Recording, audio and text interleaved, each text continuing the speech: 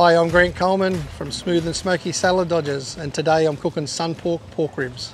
Yeah, we've had some good success with this process that we've been doing now for the last couple of years, and last comp we had second in the comp, and hopefully this weekend we can take out first place with this process.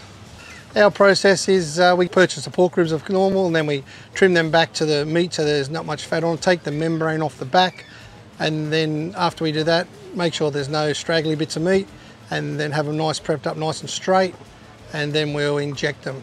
We inject them with 4 Monkeys pork rub and use a dash of maple syrup in that rub as well. After we inject them, we give them rub. On the inside I use Killer Honey Bee on the inside of the ribs, and then I turn them over, and on the outside I use a special rub that's been created by myself, a mixed rub, and a bit of Killer Honey Bee, Hardcore Red, and a mixture of a few other rubs, but mainly a real sweet honey base rub. That's what I like to use. So then we put them in the smoker. We run the smoker at 275 the GMG Fahrenheit, and we run it for probably about an hour and a half to 2 hours, just to the rubs nice and dry on the top of the ribs. And the main thing is making sure it's dry, so when you do the next process, you don't wash the rub off the ribs.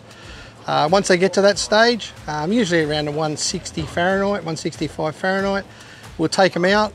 Then we'll put them in foil for the last process.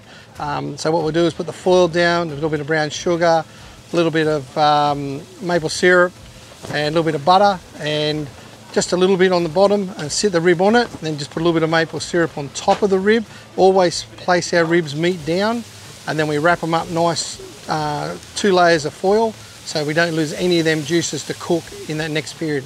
Once the ribs are cooked, they've got to be nice. You've got to get that texture right. So usually, we do a little bit of, about 204, 205 Fahrenheit, making sure that the texture's right, because that's what the judges want. Texture's the main thing. So once we get that right, we take the ribs out, and I'll cut the ribs, and I'll cut them meat down, always, so I can get them nice and square, and I'll cut them, and then I'll put them on a rack, and once I put them on that rack, I'll sauce them, and I'll sauce the top sides, and put them on the rack. And once they're all cut on the rack, then I'll put them back in the smoker for about 10 minutes, just to get that sauce to be nice and sticky for the judges. So when you do present, either minimum of 6, but I like to put 8 or maybe even 10 with these nice little ribs, straight ribs, and then nice and sticky from that, putting them back into the pit. If I give anyone advice on pork ribs, my main thing is to have a nice rub, a nice sauce so it's nice and sticky so people like it, but you've got to make sure that texture's right. If that texture's not right, so when you bite it, it actually bites off the bone, but doesn't fall off the bone, and everyone will enjoy it.